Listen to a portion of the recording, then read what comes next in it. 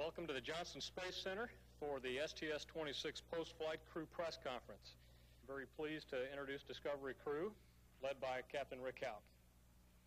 Thanks for coming here today. We sure enjoyed that mission, and we were very pleased to see from the smiles on people's faces when we got back here that just about everybody did. I think it was a great shot in the arm for the agency, and as best I can determine, it was also a good one for the country. We're sure pleased to be the most, the most visible part of that great team effort that involved tens of thousands of people. And to start, we'd like to acknowledge publicly how much we appreciated all the work that went into making this mission such a success. And there are just many thousands of people out there that put their hearts into it, and it's very gratifying to come back with being able to say that the mission was as successful as it was. Of course, my crew here with me at the table today, Dick Covey, Dave Hilmers, Mike Lounge, and Pinky Nelson. We'd like to get right into the movie. So, Jeff, we can turn down the house lights. We'll go into the movie. This is what it really was all about. Here's the ending of a beautiful mission and bringing the United States back into the manned spaceflight program, and we're very proud to represent the country and to be part of the team. Here we are at suit up the morning before we launched. We really didn't think we were going to go.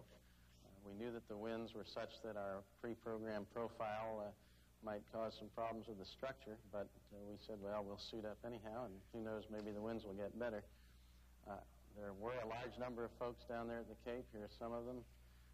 We certainly appreciated, and I think we could almost palpably feel the support that we had. It took a great effort on the part of the mission management team to come to all the right decisions, which allowed us to launch on this day, and then some very excellent execution of the flow and the count by the launch control team to get us off on the day that we said we were going to, and not too long after the time we said we were going to go. No matter how many times you ride this rocket, you're always a bit taken back by the ignition of the solid rocket motors. It's quite a ride, as you can expect. This is shown in half speed, which makes it take a lot longer than what it really did, but maybe that's kind of what was going through our minds as we rode through first stage. It seemed like it took a lot longer than it ever did in training. We understand there were a lot of very excited people on the ground when we got off the pad, and then they re-emphasized their excitement once we got to the 2-minute point and the solid rocket boosters separated. Obviously, the first part of the flight, the ride on the solid rocket motors, was a very critical one for this mission. Much of the redesign effort that had gone into the space shuttle program had been centered around those boosters, and all indications are to date that those boosters performed exceptionally well. We're interested in the follow-up teardown of the boosters to find out if indeed there are any other deficiencies that we need to look at. Here you see one of the 65 sunrises that we saw during the 4-day mission. Here we have the payload bay doors open, and that's the first thing we did once safely in orbit, and got busy preparing the TDRS satellite for its deployment from the payload bay. There's Rick at the commander's seat reading a checklist, talking to the ground there on the handheld microphone. Dick going through his checklist, making sure the orbiter is go for deployment, making sure everything was ready. Dave Hilmer's back at the payload station, checking the CRT, making sure all the parameters are okay, and controlling the switches that release the mechanisms that hold the payload in the payload bay. It's tilted up here at about 50 degrees prior to deployment from the payload bay. The TDRS tracking and data relay satellite there, the black shape with the booster rocket underneath it. Here I am at the panel on the aft flight deck that had all the switch controls for the tilt-up mechanism, the ordnance arming functions, and the actual switch that you throw to fire pyrotechnic devices that cause the payload to separate from its structure, support structure. When you do that, when I did that push-off springs activate and push that whole 20-ton stack slowly out of the payload bay at about a half a foot per second. The whole sequence worked as it was advertised. It had 2 solid rocket burns that got it to geosynchronous altitude, which was its target, within a very precise window. Here's Pinky taking documentation of the deploy, and Rick performing the maneuver to back away from the satellite about 1 minute after deployment. We've heard that the checkout of the satellite is going extremely well. It's about 1/3 of the way into the checkout right now. In fact, this afternoon a maneuver is going to be completed to stop the drift to the west, and there it will be checked out some more. All the systems seem to be go right now, including the KU band antenna. A marvelously complex machine that requires coordination of a lot of different organizations to make it work, from the booster through the TDRS Upper Stage and the flight controllers. Well, with the satellite out, we got busy on the number of mid-deck experiments we had. This is the protein crystal growth, where we're growing crystals for biomedical samples for research ranging from AIDS to cancer research and a lot in between. A pretty complex experiment. Another experiment we carried was a student experiment sponsored by Mr. Bruce Lloyd. The idea here was to heat up some titanium wires that are encapsulated in these vacuum tubes beyond their phase transition point to see if on resolidifying the crystal structure is different than might be obtained on Earth, the goal being to develop stronger and more pure samples of that titanium. We carried 2 different student experiments on board. This is the second one that grew some crystals of lead acetate, crystals that grow to a fairly large size in a short time. Was activated by mixing 2 fluids together, and then right before our eyes we could watch these huge crystals grow.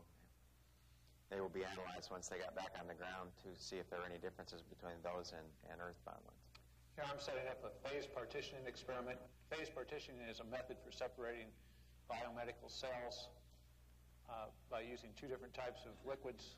We had a container with 18 chambers that we documented the demixing characteristics of the different types of liquids.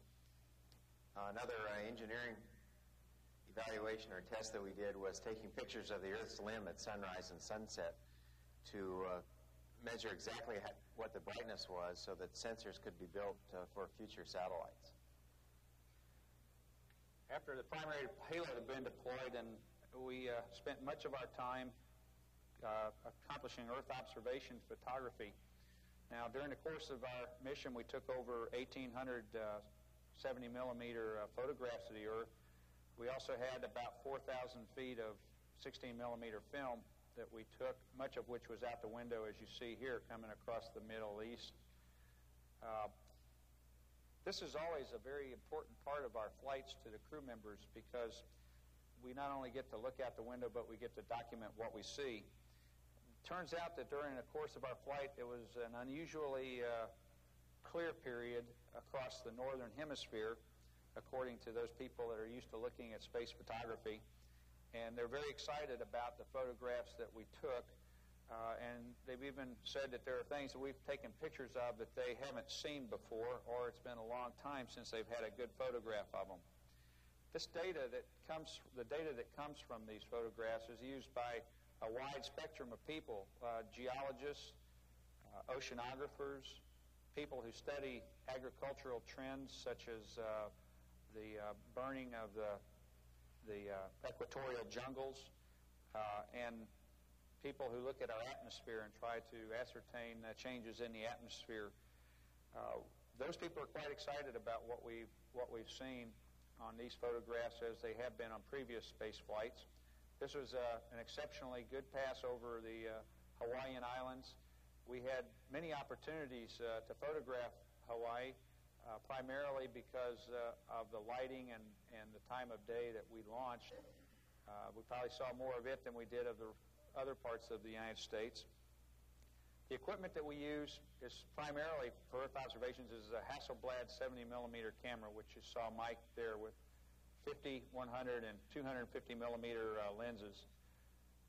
Volcanology is one of the areas that we're always interested in, photographing from space. This is a pass over to Canary Islands off of the west coast of Africa. They happen to be very clear many of the days that we passed over them. We also had several different attitudes that we had the orbiter in, which let us get this particular, one of those attitudes let us get this pass over the Himalayan mountains looking up into China. This was when the orbiter's nose was pointed to the south. Here's a shot of mealtime. Meals are always enjoyable. As a social event, we play with our food a little bit like we're supposed to. And just get a chance to discuss what's gone on that day and what's planned for the next day. Here's a target practice with an M&M that's out there in the middle, and I think it's a bullseye. It must have been a fluke because the next shot misses by 3 inches. We do carry up with us some photographs of our families. You see them on the lockers to the left. We also, during a period, during one day, take some pictures next to some stickers from our alma mater and so on. But you can see we keep a pretty clean cabin. In the back, you can see the sleep stations that Mike and I use. Had our own fish bowl here. We'd eaten most of the fish by this time. Yes. Sometimes you've got to unwind the commander a little bit. This was entry day. You see us wearing the gray underwear that goes under the orange suits. We were inspired. I was inspired to try a little pommel horse routine using the treadmill there. I didn't find this so hard at all. I don't know why it's such a big deal. Wasn't that pretty either, Mike. However, the judges did vote and gave They were him... fairly generous. The Zero-G Olympics. We did want to communicate, particularly to the youth of the country, that we really... space is a fun place, and even though we went through a terrible tragedy several years ago, we still want to communicate that there are some things up there that are unique. We want to really inspire the youngsters to take an interest. Prior to entry, you've got to get the suits back on again and the seats set up and strapped in. After the luxury of being in a shirt-sleeve environment for 4 days, it's kind of hard for us to crawl back into these things. It hurts just to watch it. But these are the suits that we wore then, both during the launch and during the entry. Turns out to be not much different getting into them on the ground. You can see the pole strapped to the ceiling. Well, this is a sunset taken out the window before we close the payload bay doors, just to transition into the deorbit and landing phase. It's always beautiful as we fade from bright sunlight to darkness. This is real time.